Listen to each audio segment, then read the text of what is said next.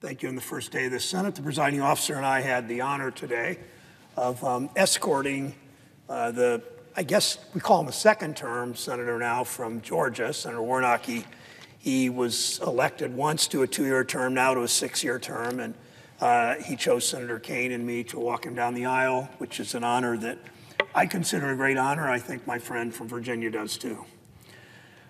And I know he can't respond sitting in the presiding officer chair, so a nod would be good enough. So thank you.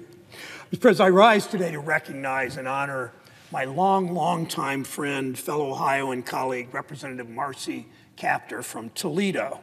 For 30 years, I've had the privilege of working alongside Marcy when I was a member of the House and now representing Ohio as the senior senator from the state. And for 40 years, Marcy has dedicated her life to serving the people of Toledo and Northwest Ohio, and actually her district, when one particularly egregious map of redistricting sent her all the way to Cleveland. She represented all along Lake Erie there and did it so well. She's a passionate, principled advocate for the Ohioans whom she serves.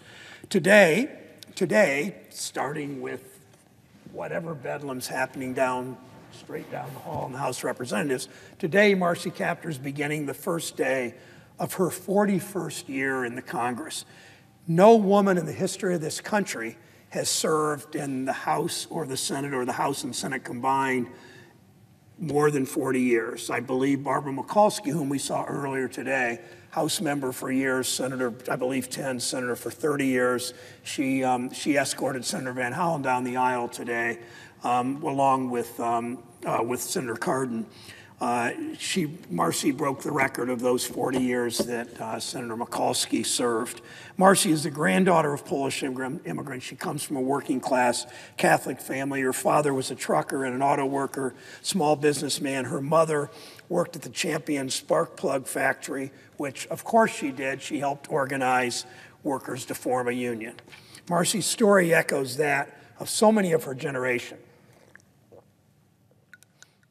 Her parents worked hard and with the help of that union card, earned their way to a better life for their children. Marcy was the first in her family to graduate from high school, then the first in her family to graduate from college. Marcy Kaptur never forgot those roots, from her work for Ohio's Polish and Ukrainian communities to her championing of all Ohio workers. Blue collar, white collar, African American, Latino, Asia, workers regardless whether they punched a clock or swiped a badge or worked for tips. Unemployment reached almost 20% in Toledo in the early 80s when she first ran for office. She said this: "It was the condition of working people that drove me to change my life and run for office." She's lived up to that ideal, fighting for working families in Ohio every day she served in Congress. She stood up for Americans. She stood up to corporate interests over and over through her whole career.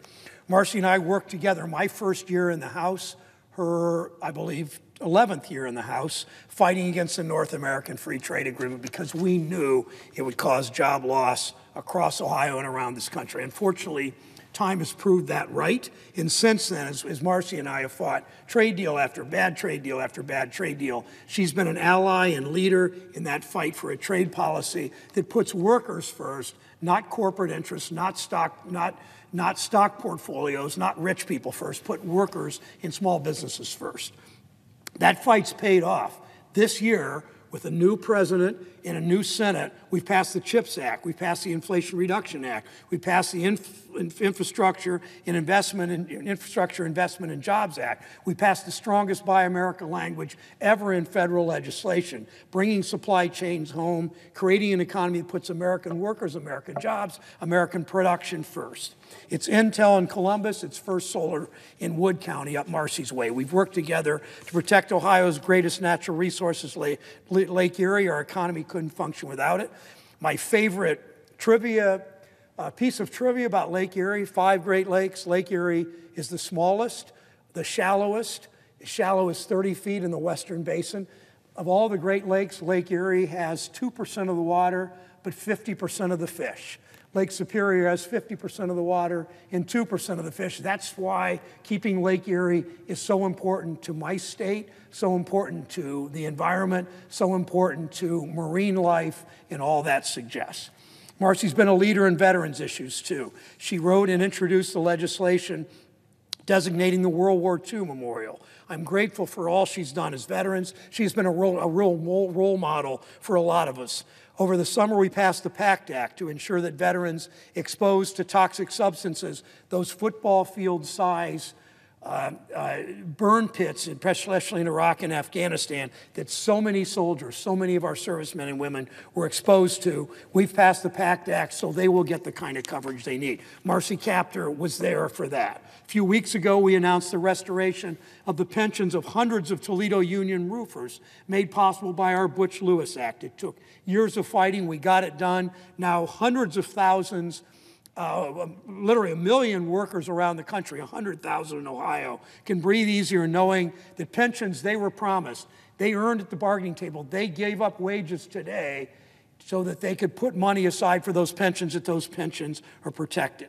We secured more than $180 million in funding for Ohio to make a difference for communities across Ohio. She's gone to bat time and again for the American auto industry.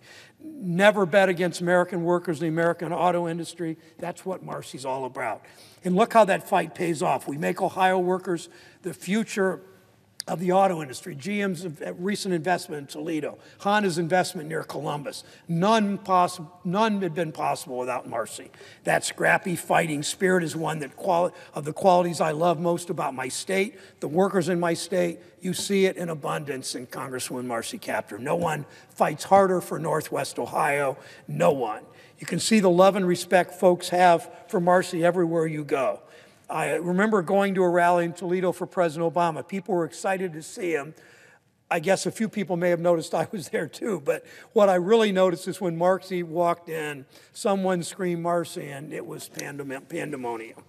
Everyone got to their feet like a rock star had just taken the stage. Because in Toledo, she is a rock star. She's a fighter for the people of my state. She's a fighter for women in her district, in Congress, and all over the country.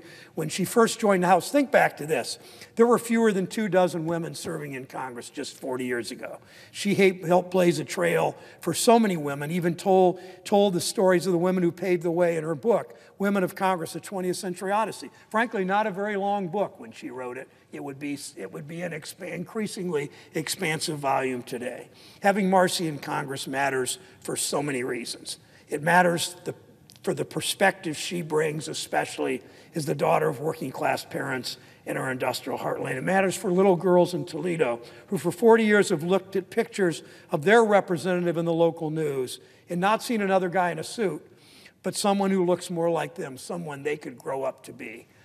To Marcy Kaptur, I know she's still sitting in the House as they're trying to elect a speaker. I don't pretend to understand the complexities of that, but as she does that, I just say, Marcy, thank you for your service to Ohio. Thank you for your service to workers. I hope we get to keep working with you for years into the future.